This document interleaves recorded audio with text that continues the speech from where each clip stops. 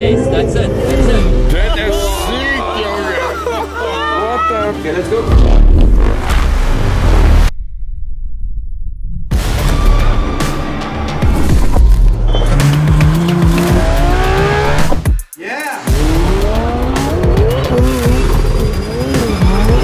In this video, I'm going to show you exactly how I got the opportunity to shoot for some of my favorite brands in the world. And I'm going to give you a behind the scenes look into a couple of the most valuable filmmaking, color grading and sound designing techniques that I've learned over the past 8 years of shooting cars. Some of which might even surprise you a little bit.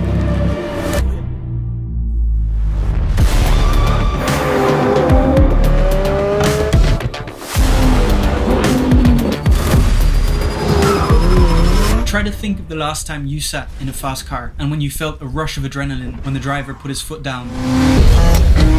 Now the little burst of excitement that you get whilst experiencing that is exactly what I try to simulate with these fast in-between close-up shots in my films. We actually captured these shots in a studio setting while the car was turned off completely. We're in a studio. Now it's crucial here to firmly grab the camera whilst you're recording the action and to then shake it a little bit as if you're kind of fighting the vibrations of the engine.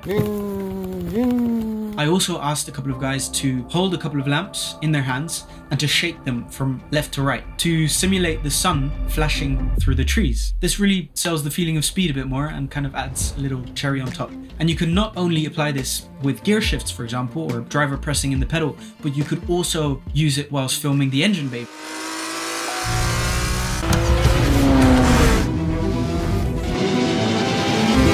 Feels good, gets my senses tingling. Fuck, that's cringy. I do, however, also really like to mix these fast-paced, hectic shots with some slow motion, steady counter movement. I personally like to use a studio space for this, but you can also simply shoot your subject outside at night in an open space where there aren't any light sources close by. Step 2 would be to use something like a tube light to paint light streaks over the body of your car by moving the tubes in a smoothly controlled motion.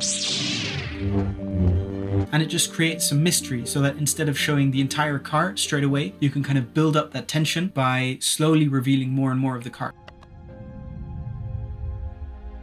Als kunstenaar in smaak streef ik altijd naar perfectie. That's actually what we did for this shoot that I shot and that Zilver Schmitz directed and edited for Audi Netherlands. He makes some awesome stuff also, and we've done a ton of car shoots together. So definitely go check him out. Super nice guy, doing great things. Hi guys, it's Nicole. Another thing I really like to do to give myself a bit more room to play with in the edit is shoot a ton of insert shots. Further than you've ever done before. Until you dare to turn. This could be of surroundings flashing past, little cracks in the road, and I just shoot these in between my takes whilst I'm not filming the actual car. Something to make the edit a bit more dynamic and to give into that feeling of speed. If you're at the beginning of your filmmaking journey, then you probably started out, just like me, by shooting all of your rolling shots whilst hanging out of the back of a car with your gimbal in your hand. And although I definitely wouldn't recommend shooting like this because it comes with some pretty obvious safety issues, it definitely gave me a good rush of adrenaline. But as I wanted to take my productions and my shots to a new level, I started to look for other solutions to kind of create the high quality feeling that these bigger car productions have with some more accessible tools. The solution I eventually found ended up being a product by Tilta called the Hydra Alien Car Mount. And you can simply mount that system to any car you like, to the front, to the sides, to the back. Yes, that's it. That's it. Nailed it. Nailed it. And if you use that in combination with a DJI Ronin RS3 or RS2, you can even wirelessly control the camera movements by using an app or by using DJI's wireless controller. Like on this shoot, for example, where we secretly did a really early morning shoot in Monaco, we connected the Ronin to the DJI wireless controller, and then within a couple of minutes, we'd set up the entire rig and we could really easily control the movements of that gimbal. Now, the police did end up stopping us, made us delete all of the footage, but I managed to make a backup of one of the cards. So here's some of the footage that we thankfully managed to save. Before I get into some of the other techniques that I use, like this low shutter effect, for example, or this macro filter effect, I thought I'd just rewind a couple of years to show you where my story started.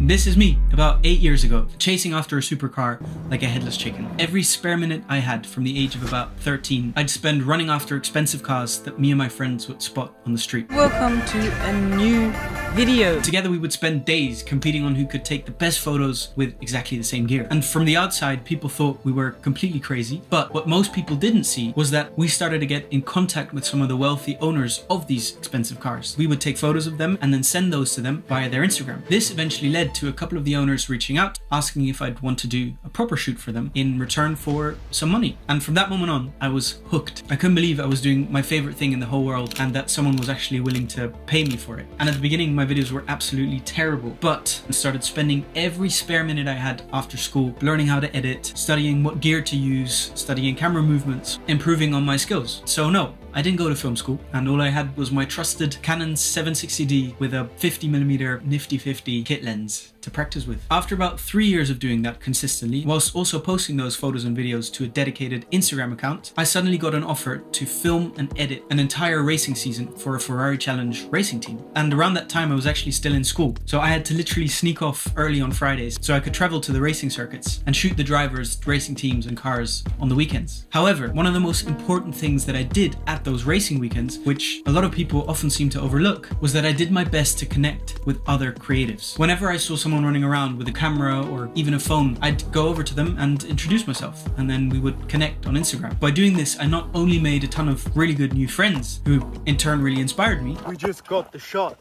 But I also started to build an entire network of like-minded creatives and well-established brands. And on one specific race weekend in Barcelona, under 36-degree scorching hot weather, I met a photographer from Paris. We kept in touch via Instagram. And then a couple of weeks later, he suddenly reached out to me asking if I wanted to shoot a super last-minute video for one of his clients. And so we ended up putting everything we had into that one shoot, whilst getting up to shoot at 5 AM for like 5 days in a row and working until midnight, just so we could try and create the most epic film that we could possibly think of.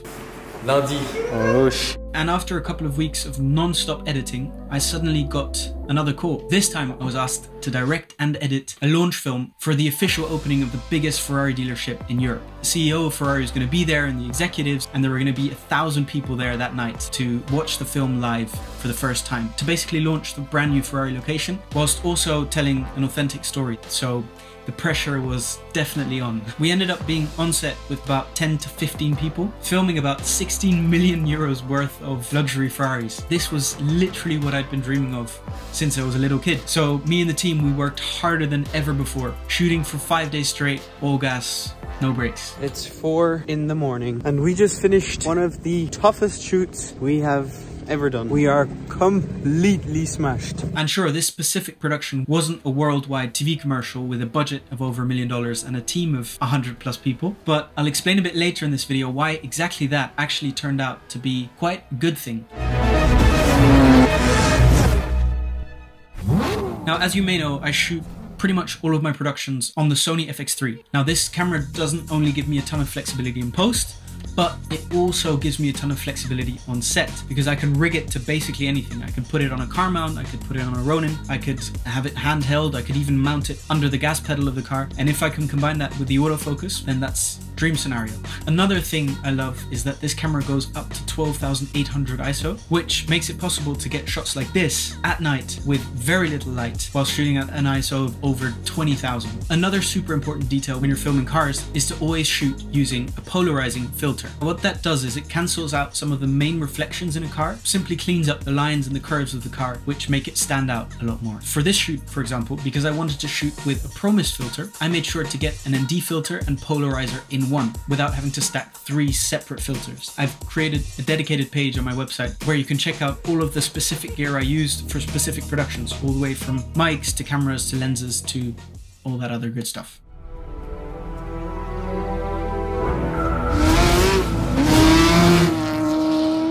If the sound of your film doesn't feel authentic, it takes the viewer out of the film. And this is something that I really struggled with at the beginning because there was simply not really anyone out there that was teaching these kinds of techniques. How do I record audio? How do I process that audio? You might have to keyframe audio to go from left to right. The sound from inside the engine bay, for example,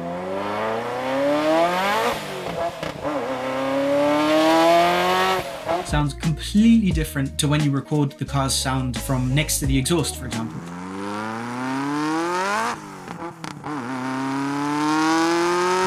And this is why on the Ferrari shoot, I hired a dedicated professional sound team to capture every single little detail of the 5 cars that we had to shoot. And what we've done is we've now created the essential automotive sound effects pack that you can use yourself, in which we've organized and then professionally mixed and mastered every single little detail of the 5 Ferraris that we recorded live whilst actually filming this production, all the way from the cars shifting gears to the engine starting up and revving,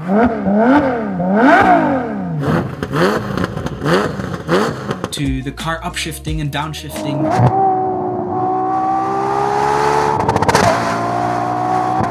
flying past the microphone, and way more. I've even added in some of my personal favorite whooshes, hits, risers, and other sound effects that I've developed over the years. So if you're interested in that, you can go check that out. There's a link to my website in the description down below. And I have to give a massive thanks to the 2 guys that professionally recorded this and put their blood, sweat, and tears into this. They drove all the way to Paris with their bus filled with sound equipment, and they had a ton of different microphones on the inside of the cars, on the outside, on the front, in the engine bay, and they spent 5 days in a row together with us recording every single little detail of the 5 cars that we were filming. I've been fortunate enough to be able to work with some extremely gifted FPV pilots that simply took the productions to a whole new level. That is sick, jongen. What the? They simply add a counter element to the fast, high-paced sequences where we cut a lot, and they just give a bit more of an organic first-person view of the car. And from that side, I think it might be cooler if you do from the back.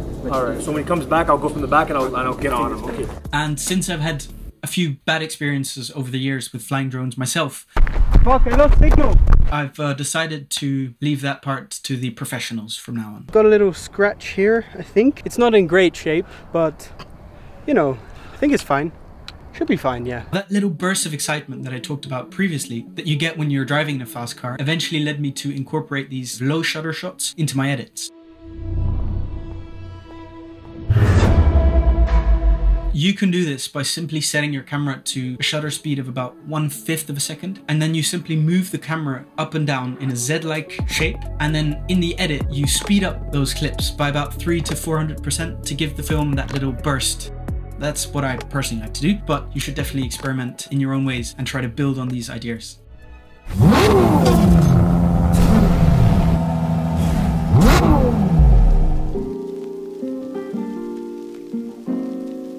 I've literally spent years trying to figure out how I could make the colors and contrasts of the cars I captured really stand out. And that's where a platform called Motion VFX comes in, who are actually the sponsor of this video, which I'm super excited about. Motion VFX has a wide range of digital products that range from plugins to effects to titles to overlays and pretty much any other motion graphic that you can think of. And one of the plugins which I've used on pretty much every single car shoot in the last 2 to 3 years is called the M Movements plugin. With this plugin, which is available for both Final Cut Pro 10 and DaVinci Resolve, you can really easily create a ton of really creative digital camera movements. I especially use these to make some of my shots a bit more dynamic, but you can also use them to get really creative with your shots and add some more visual interests if the shot might have been a bit too static. Motion VFX also just launched a product called the Cine Studio package, and one of the specific tools within that package that I actually like to use the most is called M-Roto AI. Within seconds, I can motion track my subjects so that I can apply local color grades to certain parts of the images without having to manually keyframe this stuff for hours on end. Where this tool especially comes in handy is if you've forgotten to shoot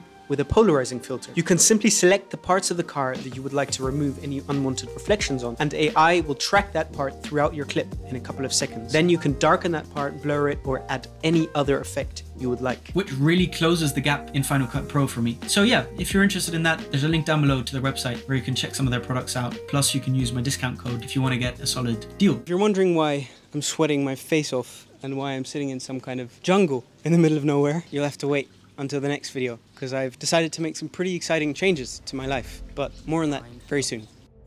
Your heartbeat slows, you hear a ringing in your ears, and then you simply fall, further than you've ever done before, until you dare to turn. Instead of getting an entirely new macro lens, I simply found a way to achieve this effect by using a really cheap filter that I found on Amazon. With that specific filter, I could get really close to my subject whilst using a simple 24 to 105mm Sony lens, and the edges of the frames actually got this really cool blur RGB effect. I then took this effect a step further on a production I recently did with a cinematographer called Jacques Crafford. This guy has a ton of really insightful videos, really knows what he's doing, so you should definitely go check him out if you haven't already. And what we did was we also made sure to capture some macro details of the body of the car, like with these tail lights and carbon fiber details, for example. I simply screwed that macro filter on the front and then moved the lens over the car in combination with one of those long tube lights, which felt quite cool. You might recognize yourself knowing exactly what you want to shoot and what story you want to tell, but just not knowing how to come up with interesting angles, shots and transitions that support that story in a really unique and interesting way. And one of the most important things I like to do to get these creative ideas flowing is to look at work from other creatives in my field. I personally actually really love looking at videos on Vimeo. I like to check out the profiles of the people that are involved in the productions of the videos that I watch, so that I can check out their portfolio, so that I can get to know other work that they've done. That way you quickly find a network of creative projects and also creative, talented individuals, and you aren't dependent on an algorithm serving you something that it thinks that you're most likely to click on. I've actually created another page on my website, which is completely free, on which I will upload 3 new pieces of content every week that really inspired me, and you can sign up to that for free in the link down below also. A lot of links down below, I know. Over the past few years, I myself have actually started doing quite a few bigger productions after I signed with quite a big production agency here in Amsterdam. I haven't actually posted much at all about these productions online because I personally simply wasn't really that satisfied with the end result. It felt like the bigger the productions, with 40+ people running around on set and clients trying to strongly influence the creative direction of the project, the lesser I felt that creative spark to really create something that was true to me. I used to think that this $1 million commercial production approach was the only way that I could get to work with my favorite brands. But what I've noticed over the last couple of years firsthand, a story that used to take millions to produce, months of pre-production with a team of over 100 people 5 years ago, can now be realized with a small team of dedicated, passionate and talented creatives with a strong vision and focus. And that's exactly the kind of market that I want to keep tapping into, whilst having the creative freedom to explore ideas in my own way by doing what I love most in the entire world, and whilst making a decent living from it also. So to summarize, as long as you give your absolute all to create the best possible work that you can possibly create, and you simply keep putting one foot in front of the other without giving up, whilst also diligently showcasing your work on social media, either by building a dedicated Instagram account or by showcasing it on YouTube or on your website. And if whilst you do that, you also make sure to connect to other creatives as much as possible. Why? But why? Then I believe there's a very small chance that you won't eventually end up succeeding. With that said, it's been a pleasure, and I'll see you in the next video. We'll see you in a bit, and